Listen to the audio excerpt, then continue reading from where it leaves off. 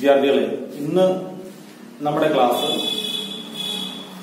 Chemistry രസതന്ത്രത്തിലെ ഒന്നാമത്തെ chapter periodic table and electronic configuration, periodic ടേബിളും electron വിന്യാസം എന്ന ചാപ്റ്ററാണ്. നിങ്ങളുടെ ക്ലാസ്സിൽ നിന്ന് പഠിക്കുന്ന പോലെ തന്നെ നോട്ട്ബുക്ക്, ടെക്സ്റ്റ്, പെൻ ഇതെല്ലാം ഉണ്ടാവണം. എഴുതിയെടുക്കേണ്ട കാര്യങ്ങൾ എഴുതിയെടുക്കണം. അപ്പൊ നമുക്ക് തുടങ്ങാം. അപ്പൊ പീരിയോഡിക് ടേബിൾ നമ്മൾ 9ാം ക്ലാസ്സിൽ പഠിച്ചതിന്റെ തുടർച്ചയാണ്. 9ാം ക്ലാസ്സിൽ നമ്മൾ എന്താണ് പഠിച്ചത്? പീരിയോഡിക് ടേബിൾ, പീരിയോഡിക് ലാ പഠിച്ചു, പീരിയഡുകള്, ഗ്രൂപ്പുകള്, ഇതെല്ലാം പഠിച്ചു. അപ്പൊ അതിന്റെ തുടർച്ചയായിട്ട് നമ്മൾ പഠിക്കുകയാണ് പീരിയോഡിക് ടേബിൾ ഇലക്ട്രോൺ വിന്യാസം. അപ്പം അതിനകത്ത് പീരിയോഡിക് ടേബിളിൽ ഒന്നാമത്തെ പീരിയഡ് നമുക്കറിയാം ഹൈഡ്രജൻ, ഹീലിയം എന്നീ രണ്ട് മൂലകങ്ങൾ അടങ്ങുന്ന ഒന്നാമത്തെ പീരീഡാണ്. രണ്ടാമത്തെ പീരീഡില് 8 മൂലകങ്ങളാണ്. രണ്ടാമത്തെയും മൂന്നാമത്തെയും പീരീഡിൽ 8 മൂലകങ്ങൾ വീതമുണ്ട്. 4ാമത്തെയും 5ാമത്തെയും പീരീഡിൽ 18 മൂലകങ്ങൾ വീതമാണുള്ളത്. 6ാമത്തെ പീരീഡിൽ 32 മൂലകങ്ങളുണ്ട്. 7ാമത്തെ പീരീഡ് ഇൻകംപ്ലീറ്റ് ആണ്. അപ്പൊ ഇനിയും പുതിയ പുതിയ മൂലകങ്ങളെ കണ്ടുപിടിക്കാനുള്ളതായിട്ടുണ്ട്.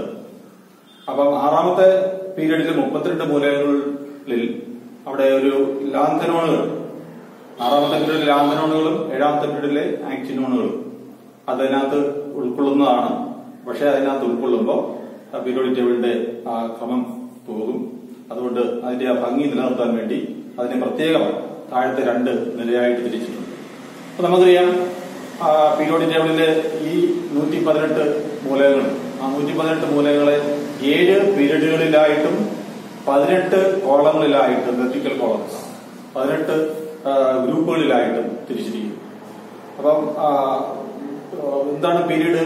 The horizontal rose in the periodic table are called periods and the vertical columns in the periodic table are called groups. There are 7 horizontal rows and 18 vertical columns. So 7 periods and 18 groups. 7 പീരീഡുകളും 18 ഗ്രൂപ്പുകളും. അപ്പൊ അതൊക്കെ നമ്മൾ 9ാം class പഠിച്ചതാണ്. ഇവിടെ നമുക്ക് പഠിക്കേണ്ട periodic table and electron configuration, മൂലകങ്ങളുടെ electron വിന്യാസം, സബ്ഷെൽ ഇലക്ട്രോൺ വിന്യാസം. എന്താണ് സബ്ഷെൽ? അപ്പൊ അതിന് നമ്മൾ ആറ്റത്തിന്റെ ഘടനയിലേക്ക് പോകണം. Atomic structure. അപ്പൊ ആറ്റത്തിന്റെ ഘടന എന്ന് പറയുമ്പോൾ നമുക്കറിയാം ന്യൂക്ലിയസിനകത്ത് പ്രോട്ടോണും ന്യൂട്രോണും ഉണ്ടായിരിക്കും. ഇലക്ട്രോണുകൾ ന്യൂക്ലിയസിന് വെളിയിലാണ്. അപ്പൊ ന്യൂക്ലിയസിന് വെളിയിൽ ഉള്ള ഇലക്ട്രോണുകളുടെ സഞ്ചാരപഥം ഇതിനെ നമ്മൾ ഷെൽ എന്ന് പറയും. ഷെൽ. അപ്പൊ എന്താണ് ഷെൽ എന്ന് പറയുമ്പോൾ? The path of electrons around the nucleus are called shells. അപ്പൊ ഇവിടെ നമുക്കറിയാം കെ ഷെൽ, ഒന്നാമത്തെ shell K, L, M, N എന്നിങ്ങനെ ഷെല്ലുകൾ ഉണ്ടായിരിക്കും നമുക്കറിയാം. അപ്പൊ ഇത് ഷെല്ലുകളാണ്. ഈ ഒരു ഷെല്ലിൽ ഇലക്ട്രോണുകൾ അതിന്റെ അറ്റോമിക് നമ്പർ അനുസരിച്ചുള്ള ഇലക്ട്രോണുകളെ വ്യത്യസ്ത ഷെല്ലുകളിലായിട്ട് ക്രമീകരിച്ചിട്ടുണ്ട്. അതിന് നമ്മൾ ഇലക്ട്രോൺ വിന്യാസം എന്ന് പറയും. The arrangement of electrons in different shells are called electron configuration. അപ്പൊ ഇലക്ട്രോൺ കോൺഫിഗറേഷൻ എന്ന് പറയുന്നത് എന്താണ്? ഇലക്ട്രോൺ വിന്യാസം. അറ്റോമിക് നമ്പർ എത്രയാണോ അത്ര ഇലക്ട്രോണുകൾ, ആ ഇലക്ട്രോണുകളെ വ്യത്യസ്ത ഷെല്ലുകളിലായിട്ട് ക്രമീകരിച്ചിരിക്കുന്നതിനെയാണ് നമ്മൾ ഇലക്ട്രോൺ വിന്യാസം അല്ലെങ്കിൽ electron configuration. The arrangement of electrons in different shells are called electron configuration. അപ്പൊ ഇവിടെ നമ്മൾ സബ്ഷെൽ കോൺഫിഗറേഷൻ ആണ് നമ്മൾ എഴുതി പഠിക്കുന്നത്. അപ്പൊ സബ്ഷെൽ എന്ന് പറയുന്നത് എന്താണ്? ഒരു മെയിൻ ഷെല്ലിൽ തന്നെയുള്ള ഇലക്ട്രോണുകൾക്ക് വ്യത്യസ്തങ്ങളായിട്ടുള്ള ഊർജ്ജ നിലകളുണ്ടാകും.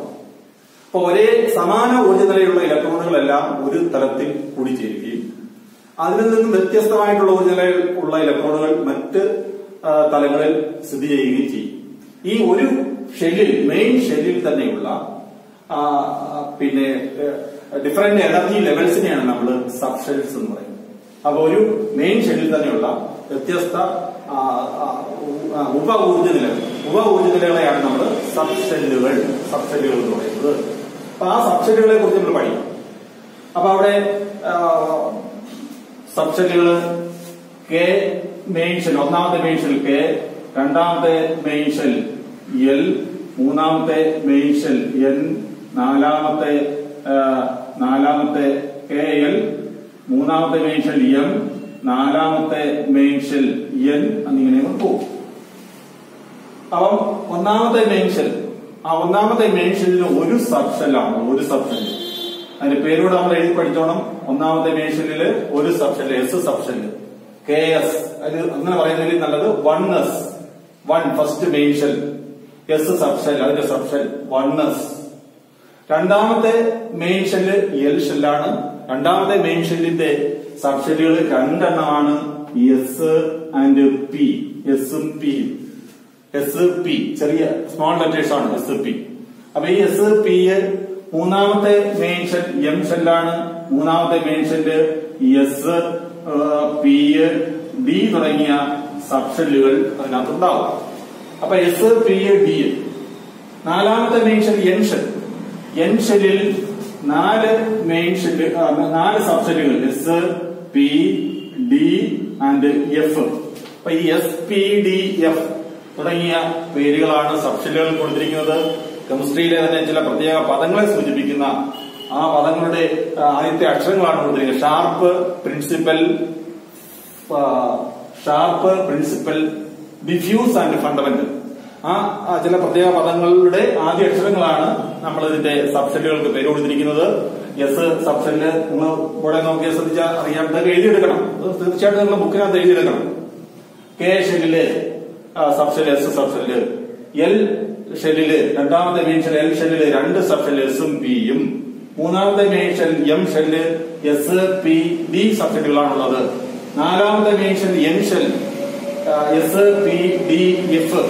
അഞ്ചാമത്തെ മെയിൻ ഷെല്ലിലും 4 സബ് ഷെല്ലേ ഉള്ളൂ, എസ് പി ഡി എഫ്. അപ്പം 5, 6, 7 മെയിൻ ഷെല്ലുകൾ വരെ കാണുകയുള്ളൂ. കാര്യം 7 പീരീഡാണ്. മെയിൻ ഷെല്ലുകളുടെ എണ്ണമാണ് പീരീഡിനെ കാണിക്കുന്നത്. The number of main shell which indicates the period number. The number of main shell which indicates the period number. Main ഷെല്ലുകളുടെ എണ്ണം പീരീഡിനെ സൂചിപ്പിക്കുന്നു. ഏത് പീരീഡിലാണ് ആ മൂലം ഏത് പീരീഡിൽ ഉൾക്കൊള്ളുന്നു, ആവർത്തന പട്ടികയിൽ ഏത് പീരീഡിൽ ഉൾക്കൊള്ളുന്നു എന്ന് കാണിക്കും. അപ്പൊ നമുക്ക് അങ്ങനെ വെച്ച് പഠിക്കണം. അപ്പൊ ഇനി ഈ എസ് നമ്മളോട് ശ്രദ്ധിക്കുമ്പോൾ നമുക്ക് മനസ്സിലാകും എല്ലാ മെയിൻ ഷെല്ലിലും ബോർഡിലോട് ശ്രദ്ധിച്ചേ, എല്ലാ മെയിൻ ഷെല്ലിലും പൊതുവായിട്ട് കാണപ്പെടുന്ന സബ് ഷെൽ ഏതാണെന്ന് നോക്കണം.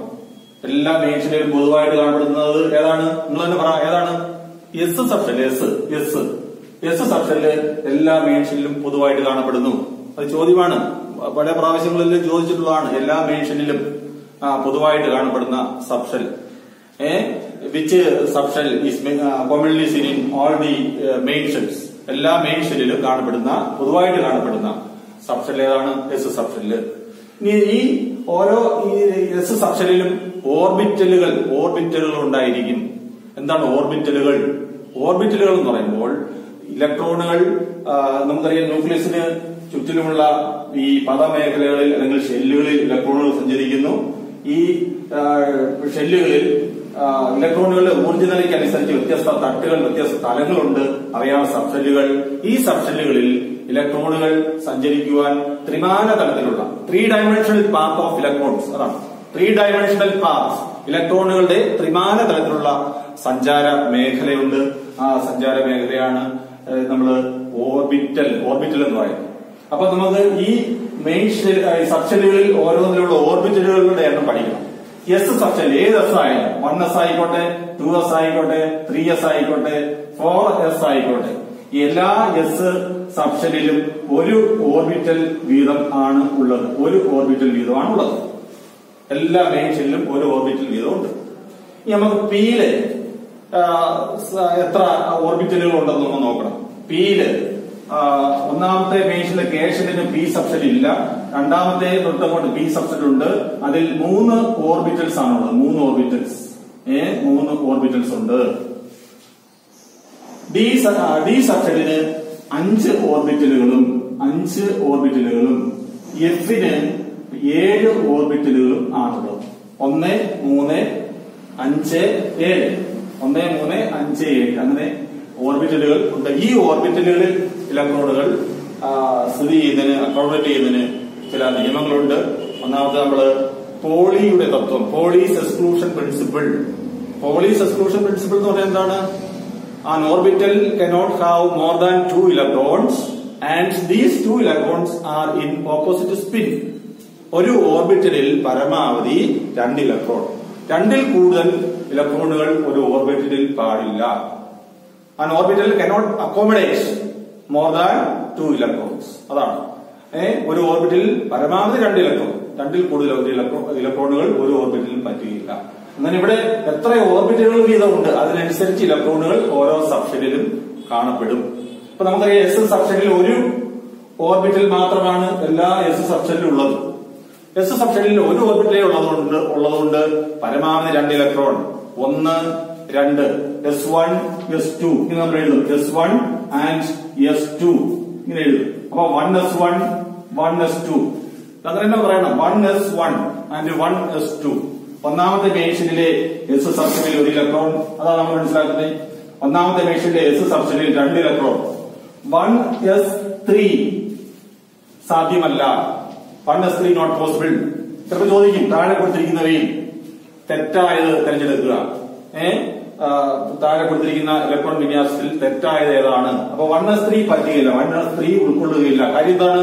ഒരു ഓർബിറ്റലിലാണ് എസ് സബ്ഷെല്ലിൽ ഒരു ഓർബിറ്റൽ മാത്രമാണുള്ളത്. ഒരു ഓർബിറ്റലിൽ പരമാവധി 2 ഇലക്ട്രോൺ. അതാണ് ആ തത്വം, പോളിയുടെ തത്വം, പോളീസ് എക്സ്ക്ലൂഷൻ പ്രിൻസിപ്പിൾ അനുസരിച്ചാണ് ഓർബിറ്റലുകളിൽ ഇലക്ട്രോണുകൾ ഫിൽ ചെയ്യുന്നത്. അതനുസരിച്ച് കഴിയുമ്പോൾ നമുക്ക് പി സബ്ഷെല്ലിൽ 3 ഓർബിറ്റലുകളുണ്ട്. അപ്പം എസിലെ ഇലക്ട്രോണുകളുടെ എണ്ണം എത്രയാണ്? എസിലെ ഇലക്ട്രോണുകളുടെ എണ്ണം എസില് പരമാവധി ഒരു ഓർബിറ്റലാണുള്ളത്. ഒരു ഓർബിറ്റിൽ പരമാവധി 2 ഇലക്ട്രോൺ, പരമാവധി 2 ഇലക്ട്രോൺ. എല്ലാ എസ് സബ്ഷെല്ലിലും 2 ഇലക്ട്രോൺ, 2 ഇലക്ട്രോൺ. ഇവിടെയും 2 ഇലക്ട്രോൺ വരും. എസ് സബ്ഷെല്ലിൽ 2 ഇലക്ട്രോൺ ആണ് വരുന്നത്. അടുത്ത് നമുക്ക് നോക്കണം, പിയിൽ എത്ര ഓർബിറ്റലാണുള്ളത്? പിയിൽ 3 ഓർബിറ്റലുകൾ ഉണ്ട്. 3 ഓർബിറ്റലുകൾ. അപ്പൊ P can accommodate maximum of 6 electrons. പിയിൽ പരമാവധി 6 ഇലക്ട്രോൺ വരെ ഉൾക്കൊള്ളാം. ഒരു ഓർബിറ്റിൽ 2 എണ്ണം വെച്ച് പരമാവധി 6 ഇലക്ട്രോൺ. അപ്പൊ നമുക്കിവിടെ 6 ഇലക്ട്രോൺ എന്ന് എഴുതണം. ഇലക്ട്രോണുകളുടെ എണ്ണമാണ് ഇവിടെ പറയുന്നത്. ഇലക്ട്രോൺ 6 ഇലക്ട്രോൺ, 6 ഇലക്ട്രോൺ, ഇവിടെ 6 ഇലക്ട്രോൺ, ഇവിടെ 6 ഇലക്ട്രോൺ. അങ്ങനെ ഡിയിൽ നോക്കണം. ഡിയിൽ 5 ഓർബിറ്റലാണുള്ളത്. 5 ഓർബിറ്റലിൽ 2 ഇലക്ട്രോൺ വെച്ച് maximum of 10 electrons. D orbital can accommodate maximum of 10 electrons. പരമാവധി 10 ഇലക്ട്രോൺ വരെ. D1, D2, D3 up to D10. അങ്ങനെ ഡിയിൽ 10 ഇലക്ട്രോണും എഫിൽ ആണെങ്കിലോ 14 ഇലക്ട്രോണുകൾ. എഫിൽ 14 ഇലക്ട്രോണുകൾ. അപ്പൊ നമുക്ക് ഇതാണ് ഇലക്ട്രോണുകളുടെ ഘടന. ഇലക്ട്രോൺ ഓരോ സബ്ഷെല്ലിലെയും ഇലക്ട്രോണുകളുടെ ഘടനയാണ് നമ്മളിപ്പോ ഇവിടെ കണ്ടിരിക്കുന്നത്. എസ് സബ്ഷെല്ലിൽ 2 ഇലക്ട്രോൺ, പിയില് 6 ഇലക്ട്രോൺ, ഡിയില് 10 ഇലക്ട്രോൺ, ഡിയിൽ 10 ഇലക്ട്രോൺ, എഫില് 7 ഓർബിറ്റൽ ഉള്ളതുകൊണ്ട് 14 ഇലക്ട്രോൺ, മാക്സിമം ഓഫ് 14 ഇലക്ട്രോൺസ്. അങ്ങനെ വെച്ചിട്ടാണ് നമ്മൾ ഇത് വെച്ചിട്ടാണ് നമ്മൾ ഇലക്ട്രോൺ വിന്യാസം എഴുതാൻ പോകുന്നത്, ഇലക്ട്രോൺ വിന്യാസം എഴുതുന്നത്.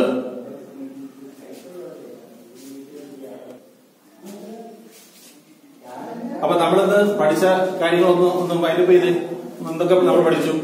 എന്താണ് ഷെല്ലുകൾ, മെയിൻ ഷെല്ല്, സബ് ഷെല്ലുകള്, ശരിയോ? പോളിയുടെ തത്വം, ഇത്രയാണെന്ന് പഠിച്ചത്. അപ്പൊ മെയിൻ ഷെല്ലുകള്, സബ് ഷെല്ലുകള്, ഇതിന്റെ ഉൾക്കൊള്ളിച്ചുള്ള ചാർട്ടൊക്കെ നമ്മൾ അടുത്ത ക്ലാസ് വിശദമായിട്ട് പഠിക്കും. അപ്പൊ നിങ്ങൾക്ക് ഇന്ന് നിങ്ങൾക്ക് പറയാനുള്ള കാര്യങ്ങൾ ഇത്രയേ ഉള്ളൂ. നിങ്ങൾ ശരിക്കും ഇത് വായിച്ചു പഠിക്കുക. അതുപോലെ തന്നെ നിങ്ങൾ എന്തെങ്കിലും സംശയങ്ങളുണ്ടെങ്കിൽ ചോദിക്കുക. നമുക്ക് കൂടുതൽ മനസ്സിലാക്കുന്നതിന് വേണ്ടി കൂടുതൽ ലളിതമായിട്ട് ക്ലാസ്സുകൾ കൊണ്ടുപോകാൻ നമുക്ക് ശ്രദ്ധിക്കാം. അപ്പം എസ് സബ്ഷെല്ലുകളെ കുറിച്ചാണ് നമ്മൾ പഠിച്ചത്. അപ്പൊ എസ് സബ്ഷെല്ലിൽ 2 ഇലക്ട്രോൺസ് ആണ് മാക്സിമം ഉൾക്കൊള്ളുന്നത്. ഇനി എസ് സബ്ഷെല്ലിന്റെ ആകൃതി എന്താണ്? എസ് സബ്ഷെല്ലിന്റെ ആകൃതി ഗോളാകൃതിയാണ്, സ്ഫെറിക്കൽ ഷേപ്പാണ്. Spherical shape. The shape of S subshell is spherical ഷേപ്പാണ് എസിനുള്ളത്. അപ്പം 1S 2S എന്ന് നമ്മൾ ഓരോന്നും സ്ഫിയർ ആയിട്ട് പറയും, സ്ഫെറിക്കൽ ഷേപ്പാണ്. അതുപോലെ പി സബ്ഷെല്ലിന്റെ ആകൃതി dumbbell ആകൃതിയാണ്. Dumbbell ആകൃതിയാണ്. Dumbbell ആകൃതിയായിരിക്കും P സബ്ഷെല്ലിന്റെ ആകൃതിയാണ്. P subshell shape of P subshell is dumbbell shaped. Dumbbell shape എന്ന് പറയുന്ന ഡംബൽ നിങ്ങൾ കണ്ടില്ലേ ഇങ്ങനെയുള്ള. അപ്പൊ അത് എക്സ് ആക്സിലുള്ളതിനെ നമ്മൾ പി എക്സ് ഓർബിറ്റലിൽ നിന്നും വൈ ആക്സിലുള്ളതിനെ നമ്മൾ പി വൈ ഓർബിറ്റലിൽ നിന്നും ഇസഡ് ആക്സിലുള്ളതിനെ നമ്മൾ പി ഇസഡ് ഓർബിറ്റൽസ് എന്ന് നമ്മൾ പറയും. ഇതിനെക്കുറിച്ച് ഡീറ്റെയിൽഡ് ആയിട്ട് നമുക്ക് അടുത്ത ക്ലാസ്സിൽ പഠിക്കാം.